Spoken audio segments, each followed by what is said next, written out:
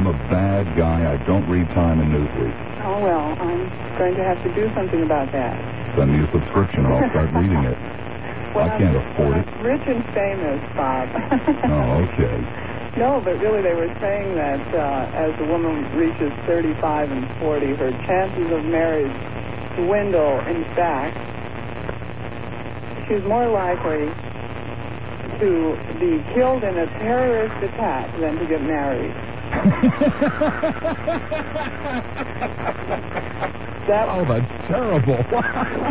I thought that was excellent. My reaction was the same. It was supposed to be, oh my God, but I thought that was outrageous. I'm familiar with similar studies, even though I didn't see that piece. Oh yes, and then you know what that does?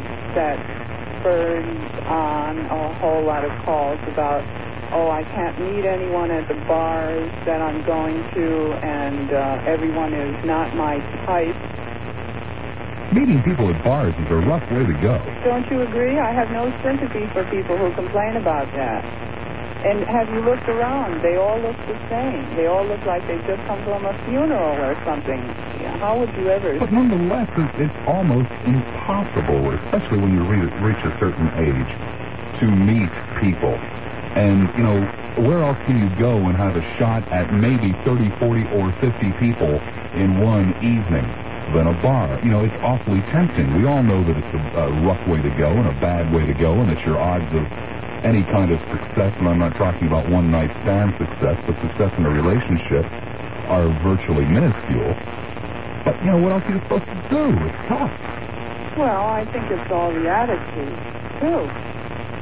I mean, if they're acting as if they're looking for the first male that's eligible that they're going to marry, guys are going to run for the hills. They would be stupid to do otherwise, I would assume. Oh, I don't know about that. Oh, really? Really, I think that probably most men in their 30s, 40s, and 50s who are making the bar scene are genuinely looking for a relationship.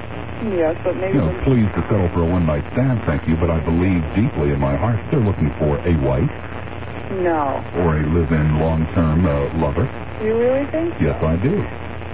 Huh, that's interesting. Well, you should know better. Studies have shown dramatically, time and time and time again, that men, the older they get, the more they crave marriage.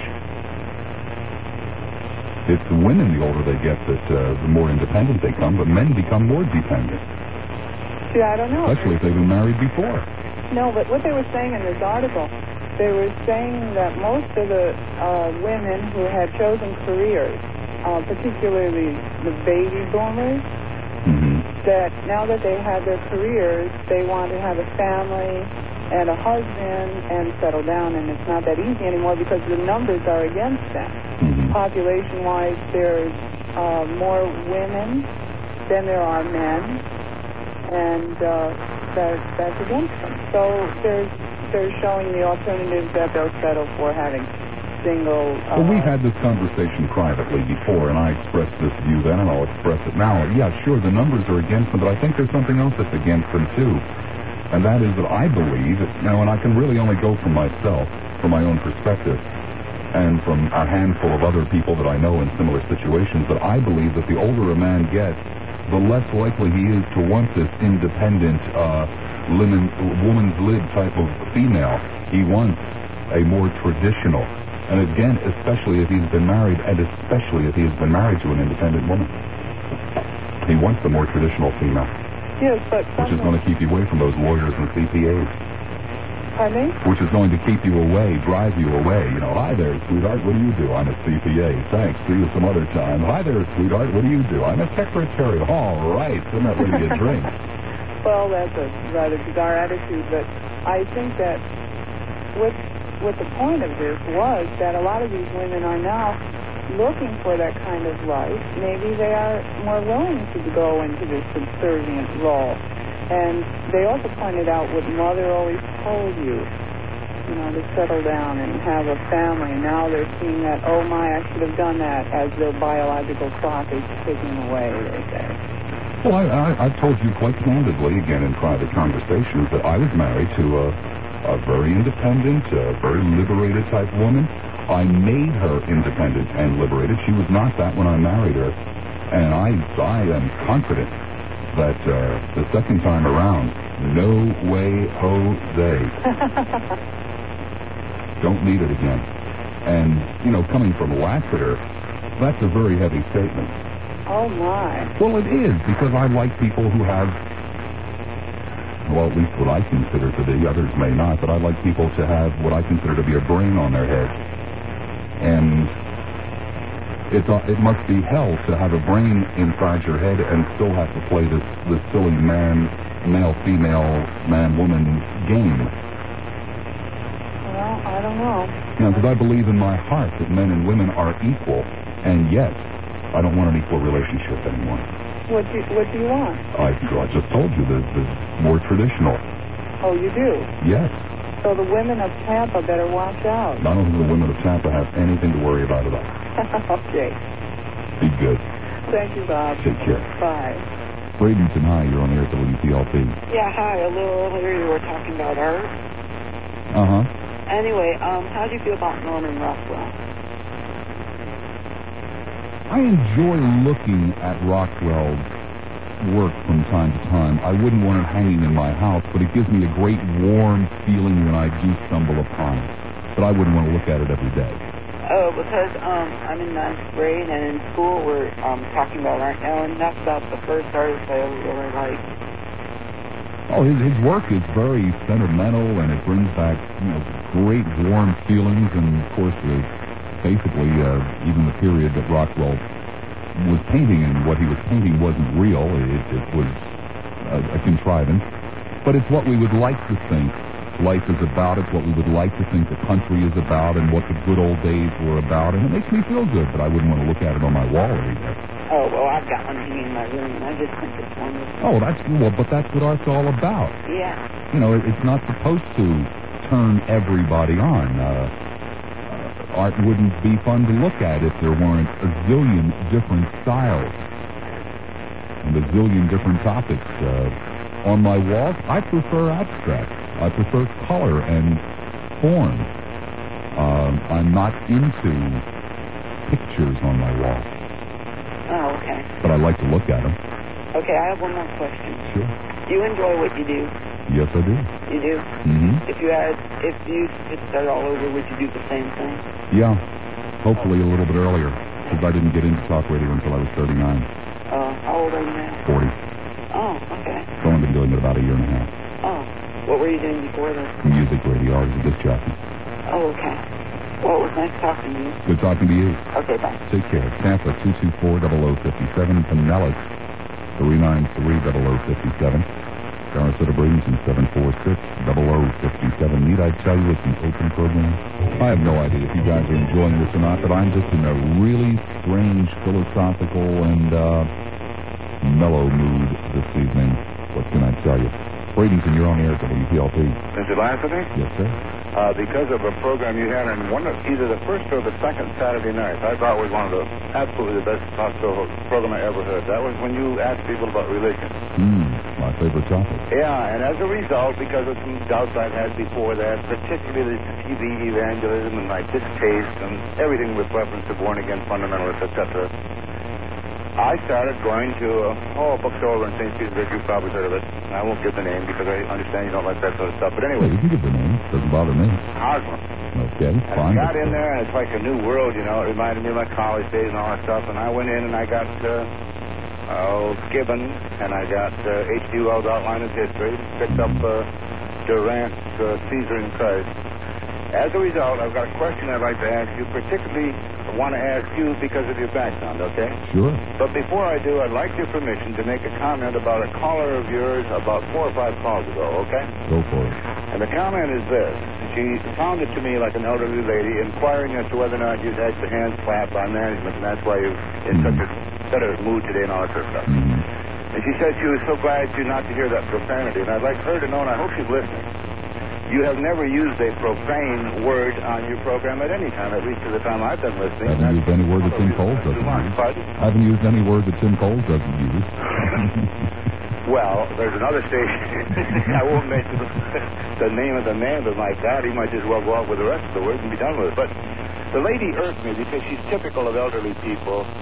you can surmise their background real quickly. At least I think you can. But when she said profanity, she was so relieved not to hear profanity. Lady, if you're listening, hell and damn, they are not profane words. Profane or profanity refers to, like GD, the right, basically taking basically taking God's name. Right, yeah, something along our Ten Commandments.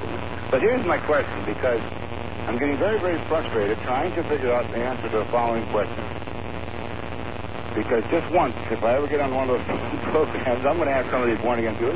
You keep waving this Bible in the nose, like a swagger, and they say, oh, and I'd like to say, what is your understanding of when what you call this Bible, where everything in the answer is all in there, when was the New Testament put together? Now, real quickly, I listened to a Catholic TV program, just for a change, and I was dumbfounded because the priest said, quote, that he was commenting about the Bible and the Catholic approach to it, and he said that the New Testament actually was formed by, he said specifically, the Vatican II Council, which is in about the 4th century, he said. And that's when what then thereafter became known as the Catholic Church, at that time, in that period of time, they brought in all the priests, etc., from the far-reaching outlines and all that, and they said this is going to be what later became known as the New Testament.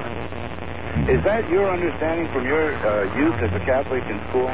Basically, yes. The New Testament was between 60 to 400 years after the fact, depending upon which portion, which books you're talking about. Okay, well, I'm talking about the New Testament as... well, the books of the New Testament were between 60 to 400 years after the fact. Okay, that's a fair statement the way you put that. Now, my question is, is it your understanding also that it was what, I guess, we could say the predecessor to our present-day Catholic Church, or Catholicism? They're the ones that selected the New Testament, weren't they? I guess so, because there really wasn't any other major Christian religion until, 1500? Yeah, Martin Luther. Yeah. So then, when all these Protestants, well, enough said, that's some comment I can reserve for myself later to enjoy. That's your understanding too, right? Basically, yes. That's just terrific. Well, then, just let me give you one parenthetical thought, and I'll hang up, because I know there are a lot of people listening to you tonight wanting to talk to you. But in that store, I got a book called The Lost Scriptures, and you talk about some of the thoughts you've expressed on the air, and particularly that one Saturday night. I was just in heaven. I wanted to talk to you so bad, but those lines were swamped, because when you talked about your inquiries about, well, you believe everything in this, Mark and Matthew and the Acts and Revelations, I think it's just, personally, my opinion is that Revelation book is absolutely absurd. The idea that, okay. By the way, I'll be doing a show literally on the book of Revelations in about a week and a half or 2 weeks with Pastor Clarence Johnson. No fooling now, that's for sure. That's a week for sure. and a half, 2 weeks. Yes. No problem, I listen every day anyway. But I thought Revelations was bad, but I want you to know, Mr. Lassiter, if you get a chance, I've got the book here, but it's in another room, and I'm not going to get it out. But the name of the book is The Lost Scriptures. And here are some documents purportedly found in the era of around 400 years after Christ's birth, in that time period, roughly 400 years afterwards. And there's one by Barnabas, and there's one in which the Virgin Mary is, she, so-and-so. And if I thought that the Revelation was a bunch of absolute absurdity in terms of believing that as a basis for coping with the concept of a deity, I can see, I'll give the Catholics credit at that time, and if we had brains enough to get rid of the real rough stuff, because it's utterly absurd. Next time I call, and I won't bug you again, because as I say, I know you're busy, but I've just waited so long to just ask you that question about the New Testament, because I can say roughly then that, as you recall, you've got a better position to say that from than I. You can't really pin it down with Gibbon or H.G. Wells, but around 400 they formed the New Testament, what became known later as the New Testament, right? That's a reasonably accurate statement, yes. Okay, listen, thanks very much. I enjoy your program. You're fantastic. Have a good night. Thank you. Oh, lordy. Just about a minute away from the hour of 10 o'clock. Halfway mark for Saturday night, May 31st, 1986. Philosophical and mellow Lassiter this evening. 2 more hours of mellowness on a Saturday night at the radio station coming your way. CBS News at the top of the hour. Don't go far.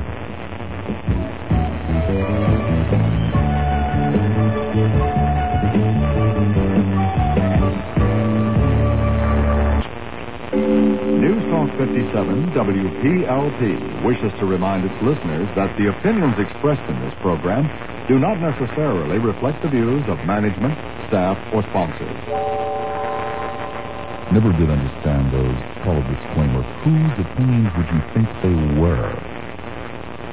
Well, apparently, yeah, what a dumb question. That is really a dumb... Oh, by the way, welcome back. 6.5 minutes after the hour, 10 o'clock, third hour of 4 on a Saturday night, May 31st, 1986, with me, Bob Lassiter. A couple of calls back prior to the news. This woman called up and said something about... Must have told them to clean up your act and be more nice. I really don't know what kind of concept at least some people in the audience have of doing a talk show as though somebody tells you how to do it. There is no way in hell that anybody can tell you how to do 3 or 4 or 5, because I used to do 5-hour shows in Miami, how anybody can tell you to do it. When you walk into a room at the beginning of a program and you are faced with the potential of 3, 4, or 5 hours of dead air, and you are totally, completely on your own. It's a very interesting way to spend an evening, or an afternoon, or a morning, as the case may be, depending upon your shift. I personally find it most of the time very, very easy. Sometimes I find it impossible, and I'm always terrified. You do not, if you have an ounce of brains in your head, you do not come near me for the last hour, half hour, for sure, before my program. I'm just a nervous wreck. I frequently pace. And when a program is over, when I say the final bye-bye, see you tomorrow at 4 or whatever it turns out to be, there is such a feeling of relief that comes over me. But I threatened to tell you how I got into business. I don't think I've ever told that story. It happened a little over a year and a half ago. It came in the middle of my divorce. I had lost my job when my marriage broke up because I just went to pieces. And I couldn't even leave the house. And I'd lost my job and I was unemployed. And I was in the classic re-entry phase. Was going out 7 nights a week. Having a grand old time. Bought all new clothes, changed my hairstyle, was just having a grand old time. Coming home 4, 5, 6, 7, 8 o'clock in the morning. And I had gotten in very, very late. Was soundly asleep when 9:30 in the morning my phone rang. No one in his right mind would call me at 9:30 in the morning, even though I'm usually up. But still, nobody in his right mind would call me at 9:30 in the morning. So I answered the phone. There was a strange young woman named Marianne Deward. She was the executive producer and assistant to a man named Lee Fowler, who was the program director of WGBS in Miami, a talk station. The 4th talk station in Miami at the time. That is, bottom of the heap. Nobody listened to it. It was an awful station. Lee Fowler needed a weekend talk show host, and Lee Fowler couldn't have cared less what he put on the weekends, and he still can't. And he had gotten my name from a mutual friend. I had never spoken with him. I had never indicated in any shape, manner, or form that I wanted to do a talk show. But he had asked around the station, hey, anybody here know anybody wants to do a talk show? And this mutual friend said, yeah, this guy named Lassiter, and he gave him my phone number. And so Fowler had his secretary call me. And mind you, I'm still groggy from a night's worth of reveling. And I answer the phone, and this woman identifies herself, and she says, I'm calling for Lee Fowler. Would you like to do a talk show on WGBS? And I kind of looked at the phone. I did a double take, and I said, yeah, sure, why not? She said, could you start Saturday? And I think this was a Tuesday morning.